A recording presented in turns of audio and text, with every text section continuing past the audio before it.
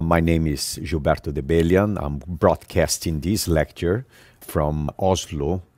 The first one, it's going to be the internal root canal anatomy. Without knowing the internal root canal anatomy, it's going to be very difficult for you as a clinician, us as researchers, to make clinical protocols in order to clean the root canal adequately.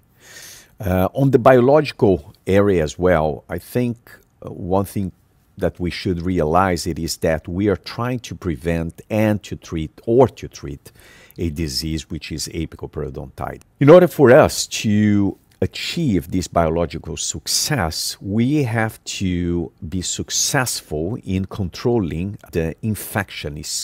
So the first one, the question is the ideal access cavity is as small as practical. Discover the canals, to review the canal's entrance, and also to start to do the first preparation of the coronal part, taking some of the constriction of the canal entrance, almost like a pre-flaring of the canal. Allowed us to maintain the curvatures, the internal root canal anatomy, and then create a glide path, 15 movements, 3, 4, 5, 6, 7, 8, 9, that goes beautifully to the working length. Now these two gutta percha, they are coated with the bioceramic layer.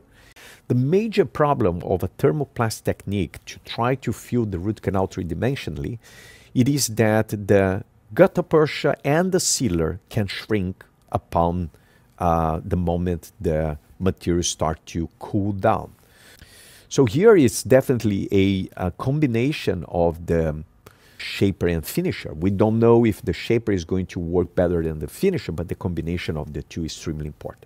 I wanted to finish to invite you, whenever you wanted to come out of your countries or your institutions and come to Oslo and train some of these techniques together with us. We run 3 different courses, module 1, 2, and 3, which is microsurgery courses.